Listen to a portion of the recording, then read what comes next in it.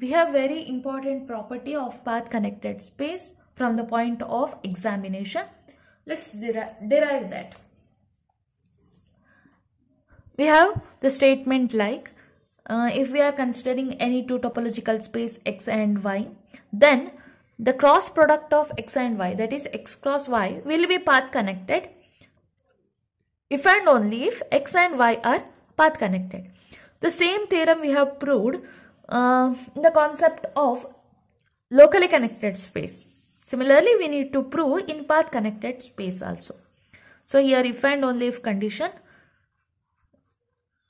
So direct part as well as converse part we need to prove. So let us consider x cross y be a path connected space. Again, we'll be using projection mapping concept to prove this. We need to prove x and y are path connected.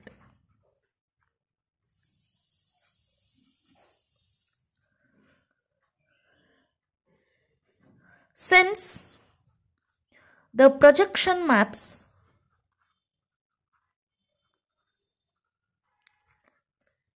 as you know, projection maps will be derived like px from x cross y to capital X, and py will be again from x cross y to capital Y.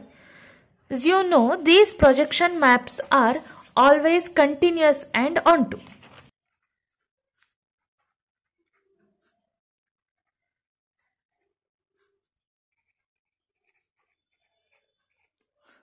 Also, continuous image of a path connected space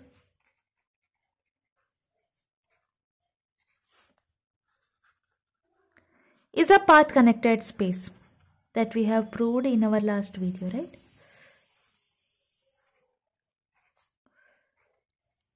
Therefore, px of x cross y to x is there, right? And py of x cross y to y. X cross y is path connected. Whenever we are applying the function fx as well as fy, we'll get fx of that which is x, and fy of x cross y which is y will be path connected. Therefore, x and y are path connected.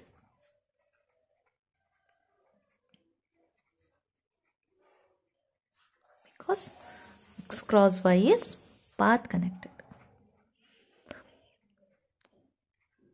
Very simple proof. Let's prove the converse part.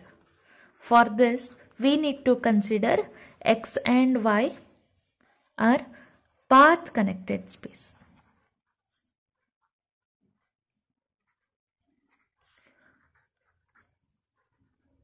To prove x cross y is path connected. For this, we need to prove x cross y, no? So ordered pair x1 comma y1 and x2 comma y2. Maybe any 2 points of x cross y. Then this x1 and x2 belongs to capital X. Y1 and Y2 belongs to capital Y. X1, X2, Y1, Y2. Because these are the ordinates of x cross y. Right. So x1 and x2 belongs to capital X. Y1 and Y2 belongs to capital Y. Since here the hypothesis is x and y are individually path connected. Therefore, x1 comma x2 can be joined by a path in what? Capital X. Similarly, y1 and y2 can be joined by a path in what?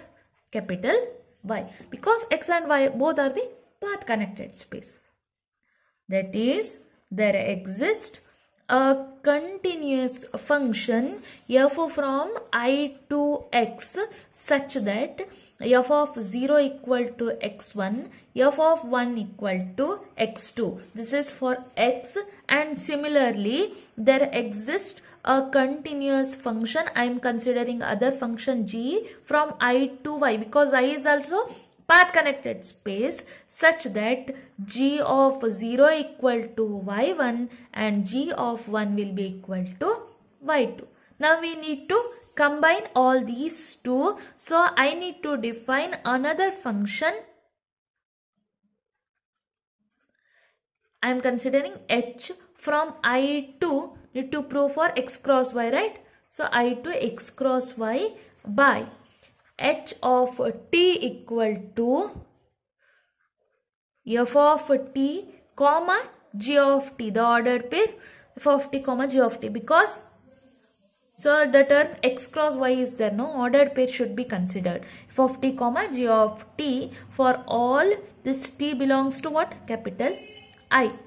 As you know, f and g are continuous, so h consists of two continuous function ordered pair with that. That's why this h will be continuous. So let us find out the value of h of 0 and h of 1. H of 0, h of t is nothing but the ordered pair f of t comma g of t. In the place of t we have 0 because t belongs to capital I. What's the value of f of 0? F of 0 is x1. And what is the value of g of 0? Which is y1. Similarly, h of 1 will be equal to f of 1 and g of 1. So again, the value of f of 1 is x2, g of 1 value is y2. Therefore, h is a path in x cross y running from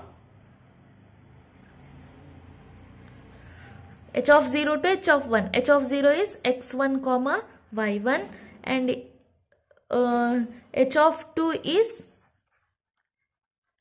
h of 1 will be x2 comma y2. h of 0, h of 1.